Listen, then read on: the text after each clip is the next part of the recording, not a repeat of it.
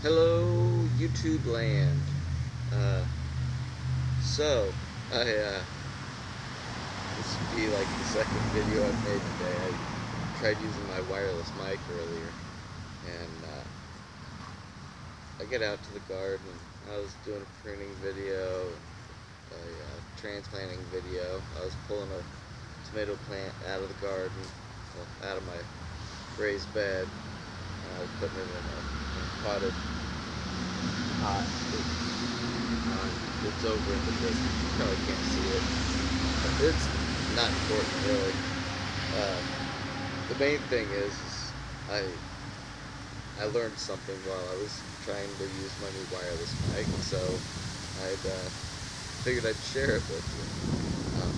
I had it on a lanyard like I'm wearing it now, except I had it around my neck. I kind of decided to move it to where it'd be more accessible. I don't know, I might have to try things different in the future, but what I want to point across is I guess you gotta keep it close to your mouth. I figured if, I had my camera going, and it normally catches my voice for the most part until I get so far away. I don't remember to talk up loud, so having a mic right beside me was a whole lot better. But, I don't know. I went to edit my video and I had no audio, so kind of opened the door for me. I've been wanting to open up some new videos where I actually just sit, talk, and explain things instead of explaining while I'm doing it. Because while I'm doing it, I kind of get carried away and lose focus of actually explaining what I'm doing. I just kind of take nature and do it. So I figured if I'm sitting in front of the camera explaining it, maybe even jotting down paper before so, I'll remember better. So, yeah, expect some Jason Explains It videos in the future. But anyway, I really just wanted to test my wireless mic because I went and shot a video and went back to edit it. It sucked. it was so quiet on both sets.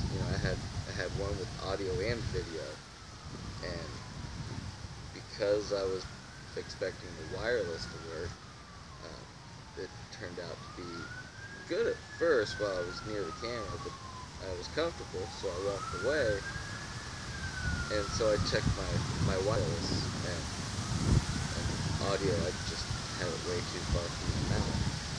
So I guess the point is you gotta keep it nearby. So I ate one of the Indigo Rose. They were good. I'm gonna do an Indigo Rose review.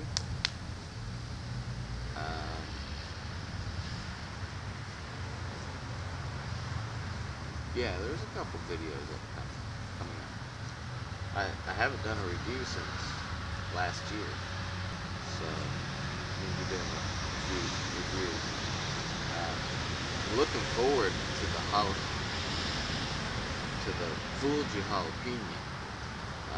It's supposed to be a mild jalapeno, like it's not spicy at all. It looks like a jalapeno, but no burn. So that might be kind of interesting, considering I eat ghost peppers. So anyway, yeah, that's a review, well, 2 reviews, and some explaining videos. I'm gonna need your help on those though. I don't really know what needs to explain, so leave a comment, ask a question. This is basically going to be driven by you, so you tell me what questions you have, and I'll answer them. I've got people that also ask me on a day-to-day basis in person, so So I've definitely got questions coming my way, and a lot of them are questions I've already answered, but always had such crummy video footage that why would you want to watch it? So, yes, I know my videos are crummy, but they're getting better. So yeah, just stick with me.